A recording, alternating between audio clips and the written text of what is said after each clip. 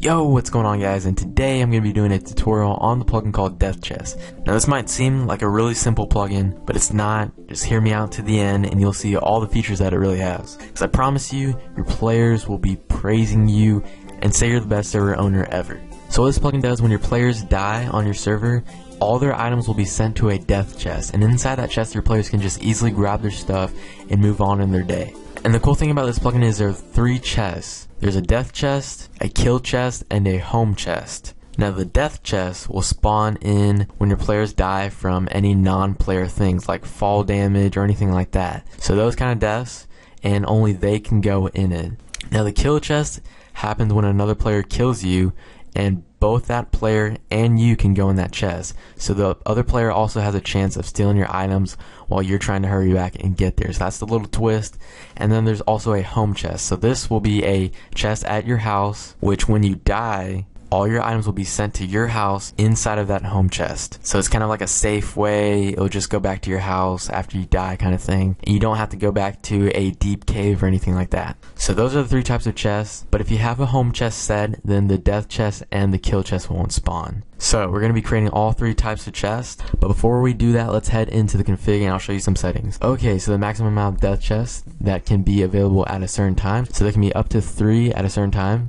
Same with kill chests, you can change that. Disable kill chest. Remove chest after 120 seconds. So it will disappear after 120 seconds. You can raise that or lower that. Show the coordinates to get there. I'm pretty sure you don't really need that because they'll know where they died at, unless it's like a deep cave or something. Home chest only active in whitelisted worlds. That's if you have this on false. But I allowed it to have home chests in all the worlds.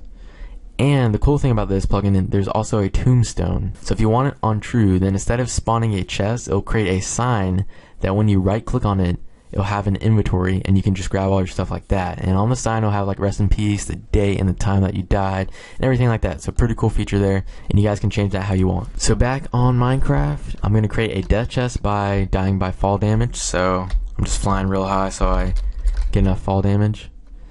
And there we go. It created the little death chest tombstone thing, which is a sign that you can right click on to get all your stuff. So like I said, it says your name, rest in peace, the date, and the time that you died. So pretty cool feature there. And here we go, we have all our stuff here. So just like that, and then it goes away. So that's a really cool chest that I like. And now we're gonna do the player chest. Alright, so Bobby is another player, and I gave him my stack of wood so he has something to create a chest for.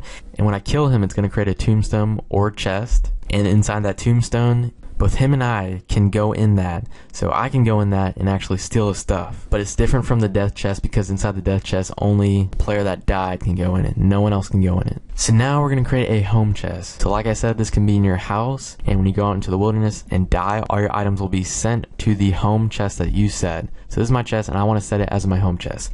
All your players have to do is just type /DeathChest home. And then they can right click on the chest that they want to set, or left click just to cancel. But I'm going to right click, and then there we go, that's our home chest. So now when I die, no death chest or kill chest will be created, but everything will just be sent here. Pretty simple and pretty easy. So I'm just going to die real quick, and there we go.